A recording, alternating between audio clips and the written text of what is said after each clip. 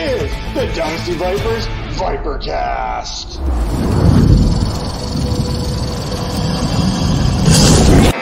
Hello and welcome to another edition of the Dynasty Vipers Vipercast as we continue our team-by-team preview series here. Our next stop, we are heading to Tampa Bay, but before we get to Tampa, make sure to hit that like and subscribe button. We appreciate your support. Now let's talk about the Tampa Bay Buccaneers. The Tom Brady era is over already, and we are ushering in a new era, the Baker Mayfield era. Well, we'll see how long that lasts. But let's take a look back on the 2022 season, a season in which the Tampa Bay Buccaneers finished with an 8-9 record, scored 313 points, where they surrendered 358 points. Their passing offense was averaging 273.2 yards per game with Tom Brady under center. Their run offense was 32nd in the league. They're only getting about 75.6 per game. Now, as far as their defense is concerned, their pass defense was actually pretty good. They're 9th in the league, allowing just 208.8 yards, while their run defense was 15th, allowing just 121.1 yards per game. So what went right for the Buccaneers? What went wrong for the Buccaneers last season? And what would end up being Tom Brady's last season in the National Football League? The Buccaneers still managed to make the playoffs despite having a losing record in the regular season. Tampa Bay, they got off to a great start, winning their first 2 contests before losing 5 of their next 6 games. It was the first time in Tom Brady's career in which he would go on to lose 8 games in a single season. Now, Tampa Bay, to their credit, would cling on to another NFC South title there with a Week 17 victory over the Carolina Panthers, but then would have their season ultimately end in Dallas on Wildcard weekend. Now, Brady and the Bucs would become just the 4th team in NFL history to qualify for the postseason despite having a below 500 record over a full season. So turning my attention now to the camp battles that are taking place there in Tampa Bay, we have to see what's going on with this quarterback position. With playmakers like Chris Godwin and Mike Evans, all you have to do is find a way to distribute the ball. But will that be Baker Mayfield? Will that be Kyle Trask? Or will it be John Wolford, who could end up under center at some point when this season begins? Mayfield has to be considered to get the first shot at those starter reps heading into week number 1 after having a great finish to his 2022 season in Los Angeles. But that's not a given. However, Kyle Trask there, he is an unproven commodity at the NFL level. Now, when you look at how the Tampa Bay Buccaneers drafted here in 2023, they went out there and they addressed the defensive tackles position there at pick number 19 with Kalijah Kancey. Offensive tackle in the 2nd round, pick number 48, Cody Mock.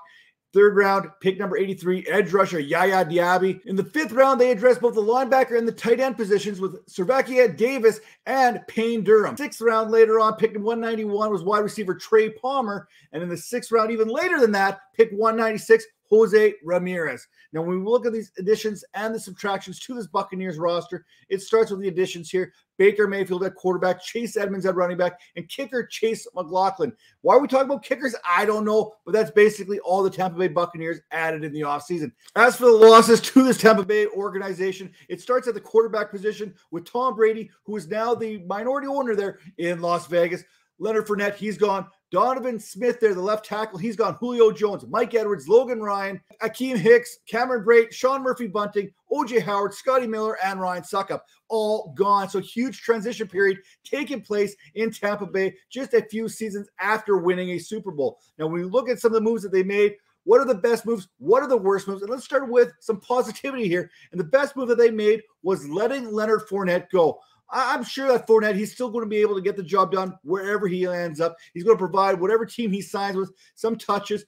But with the Bucs not re-signing him and not really bringing in any real competition as of yet for Rachaad White, I think it's safe to say that Buccaneers really want to see what they have in this Arizona State product. Like the Cowboys did, moving on from Ezekiel Elliott, the Bucs realize that their young back is the future of this team and is clearly the most explosive of the 2 options. As for the worst move the Bucs made this offseason, will the Bucs end up regretting not selecting Will Levis there when their quarterback position is one that needs to be addressed sooner rather than later? Now, Kalijah Kancey, he's going to project to be a very good player, a difference maker along that defensive line for a long period of time. But can you really go on into the 2023 season trusting Baker Mayfield, trusting Kyle Trask there? That seems to be a little bit of a risky move unless the end game here is to totally tank this season with an eye on 2024 where you've got Caleb Williams and Drake May in that draft. Now, what needs to happen for Tampa Bay to have any kind of success here in 2023? I'm not sure there's much positivity that I can really come here. I mean, you can put lipstick on a pig, but it is still a pig. You would need Baker Mayfield to kick it old school here, much like he did from 2018 to 2020 when he threw for over 11,000 yards, 75 touchdowns to just 43 interceptions. Basically, it would be the Jameis Winston era all over. You remember those 40 touchdowns, 40 interception seasons? That's probably the best case scenario for Baker Mayfield with his Buccaneers offense. Now, it wouldn't surprise me if future Hall of Famer Mike Evans was eventually dealt at the NFL trade deadline if the Buccaneers can't get something going. Not saying that he's going to get dealt, but it really shouldn't surprise anybody if that is something that happens as the Buccaneers continue to have one eye on their future. Now, I think the best case scenario for Tampa Bay this season would be battling it out with the Arizona Cardinals for the #1 overall selection in 2024 and commit to a full rebuild at this point. Tampa Bay has some good pieces they can work with here. They can definitely keep an eye on the future here with Chris Godwin and Rachaad White and whatever quarterback that you can bring in here in 2024, you've got some good weapons to build around. Now, when we look at fantasy implications here, just because you're not winning games doesn't mean that you can't produce for fantasy. Here are the top 5 fantasy assets for the Tampa Bay Buccaneers. #1, Chris Godwin. The Baker Mayfield effect is on full display in Tampa Bay, forcing the ADP of Chris Godwin down into wide receiver territory. That is a screaming value right now. After returning from injury last season, Godwin had at least 6 receptions in 15 different contests. #2, Rachaad White here. Last season, White was 7th in the NFL in targets per snap with 12.8% target share there. And with Leonard Fournette now out of the picture, someone will need to pick up those vacant 83 targets, not to mention Fournette ran the 2nd most routes amongst running backs last season. And #3, Mike Evans. Listen, Dave Canales did wonders for Geno Smith last season there. He was the quarterback coach. Now he gets to work with Baker Mayfield as the offensive coordinator here in Tampa Bay, which is key for Evans looking to reach 1,000 yards for the 10th straight season to start off his career. I'll say it right now, Mike Evans is a Hall of Famer. Now, Evans and Godwin are among the top wide receiver duos in the NFL, but are they good enough to overcome Baker Mayfield and his past? #4, Cade Otton. With Fournette's vacated targets, we expect White, he's going to get a majority of those, but also Otton should benefit from the short passing game there, coming off a 42 reception season last year. Tampa Bay will need Otton to step up big time here in year #2. And #5, Russell Gage. Hey, that's it. We're hitting the bottom of the barrel here when we're talking about offensive players for fantasy. Russell Gage, Tom Brady may have handpicked Gage to be a Buccaneer. Unfortunately, injuries limited Gage to just 13 games, and Brady is now retired.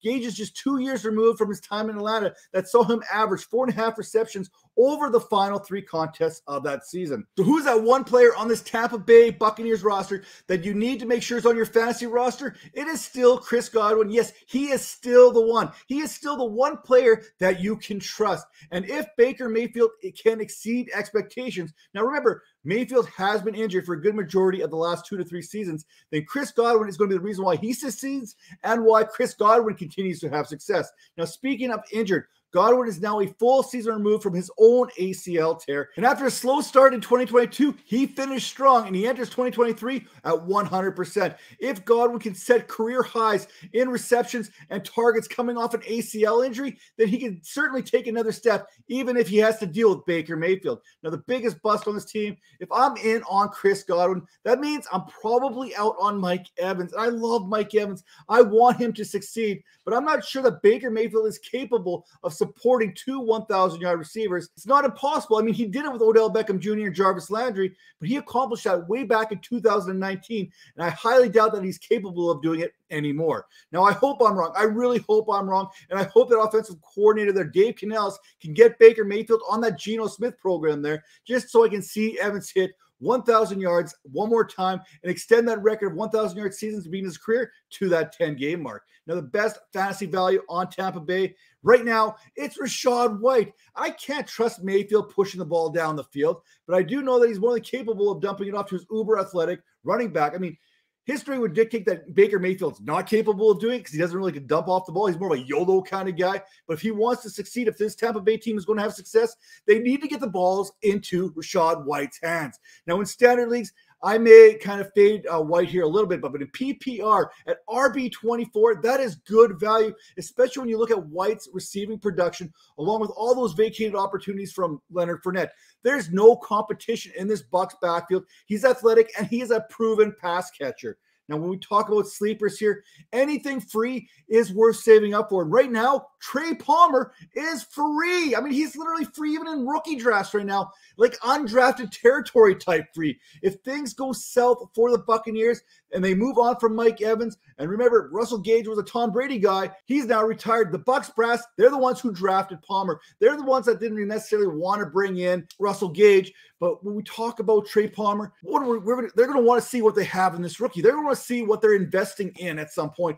And Trey Palmer is one of those pass catchers that can stretch up the field, much like Marquise Goodwin did back in the day for Seattle. And hey, guess what? Dave Canales, he knows Marquise Goodwin from his days in Seattle. You got a receiver who can run a 4-3-3 there, and he fits what Canales wants to do. Palmer's the kind of receiver that's going to stress defenses on those slants, on those crossers. Bottom line is, for the Bucs to have any success, it comes down to Baker Mayfield in 2023. It comes down to Dave Canales proving that he may be a quarterback whisperer. The same guy who got Geno Smith to the top of the league last season needs to work his magic one more time. But can he do it with Baker Mayfield? That's the question. There are pieces in place for this team to be successful. They just need a quarterback to pull it all together.